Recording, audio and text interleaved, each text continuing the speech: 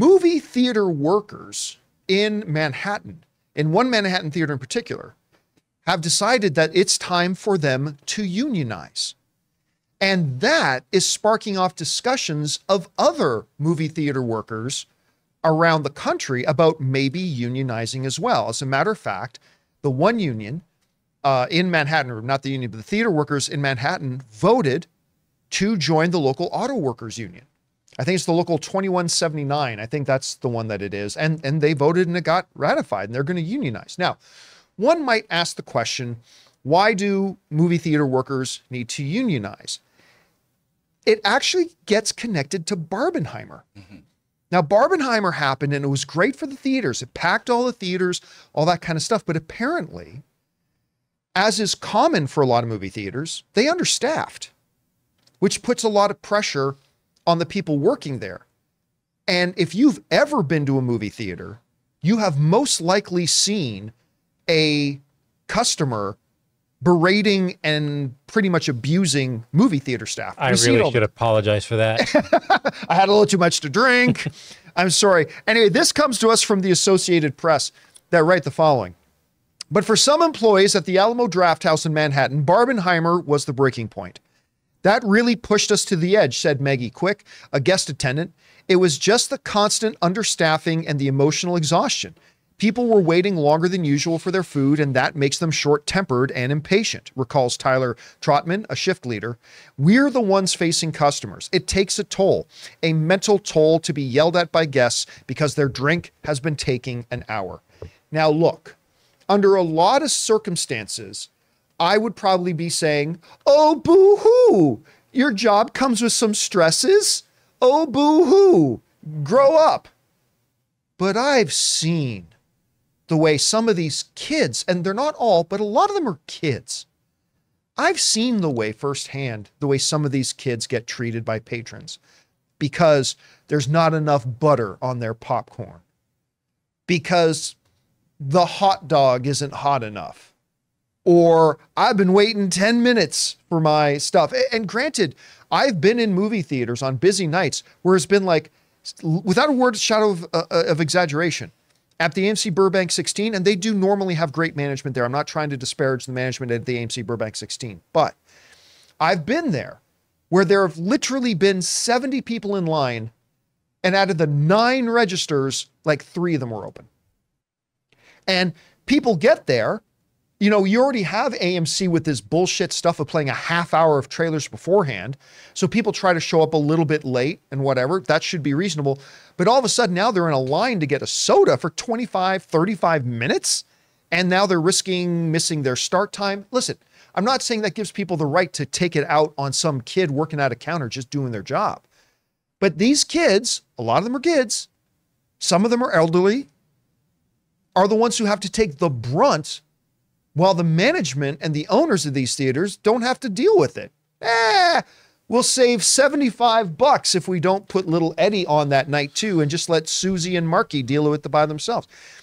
And it's one of those strange things to me, again, that I often see happen in movie theaters where, listen, I get it. It's a razor thin margin business.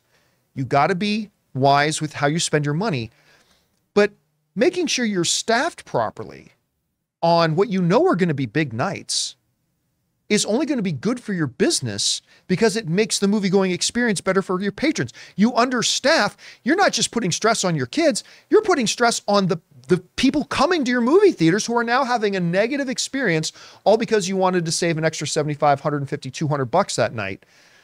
And it's kind of short-sighted. So I got to tell you, if I hadn't seen it for myself, I'd be going, why are movie theater workers unionizing? But I've seen it and you've seen it. And I kind of get it. And honestly, Rob, I think this is something that's going to go wide.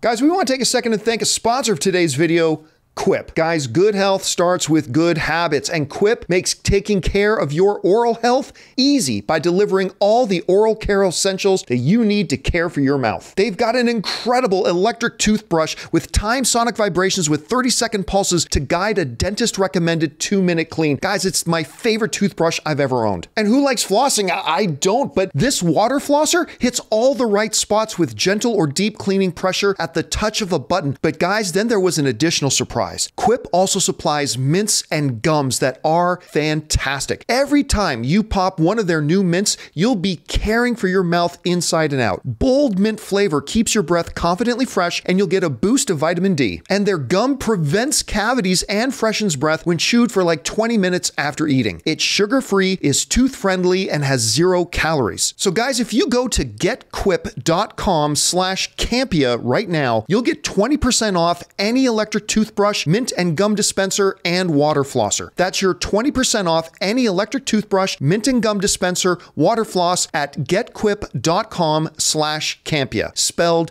GETQUIP.com/Campea. Quip, the good habits company. I think in a year from now, it's going to be pretty common to find out more areas, more zones in the North American box office are going to start unionizing with their theater workers. I don't know. You heard about this. What do you think? Well, I'm kind of two minds about this, John. On one hand, you know, movie theaters need all the help they can get. But on the other hand, they make predominantly the most amount of money with their refreshments. With 100% they do. You know, whether it's sodas, whether it's, so I would think that, and to anticipate the rush, you know, restaurants anticipate a rush. And when you have, I quite enjoy the Alamo Draft House, and they provide a premium service in addition to just having a refreshment stand. You can order food in.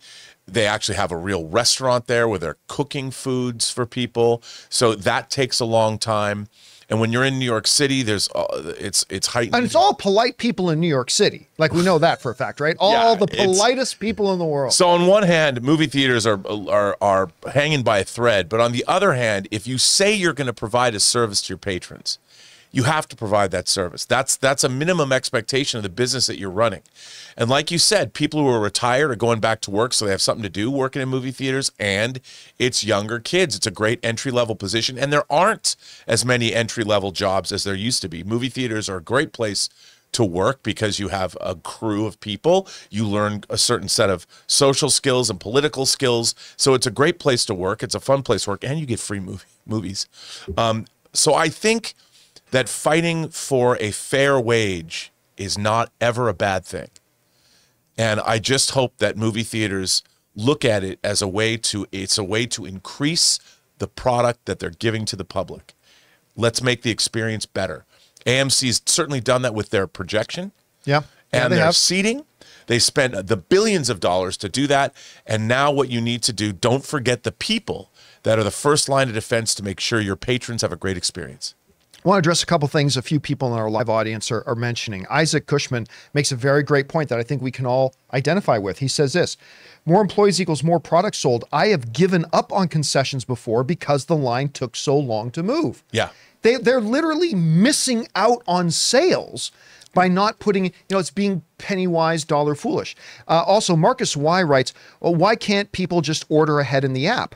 Listen, I do order ahead in the app. There have been many times I have ordered ahead on the app and said, okay, my movie starts 7, your product, your food will be ready at 6:55. And at 6:55, I'm standing there at the shelf where they're supposed to put out my order. 7:05, 7:10, 7:15 comes, and it's just that they got slammed with people in line. It doesn't come through. The union isn't necessarily about, the workers here aren't necessarily asking for higher wages. Like, I'm sure they do want higher wages, but the main thing they seem to be is like, just staff us properly.